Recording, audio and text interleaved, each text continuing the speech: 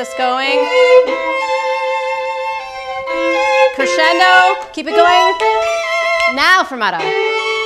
I chose to come to Brevard because I was getting ready for college auditions and recordings, and I wanted to go somewhere that was inspiring, where I'd be motivated to work hard. It's nice to meet someone you might not have encountered in any way and realize that it clicks and really help them with their playing over the period of the summer. Let me hear the harmony.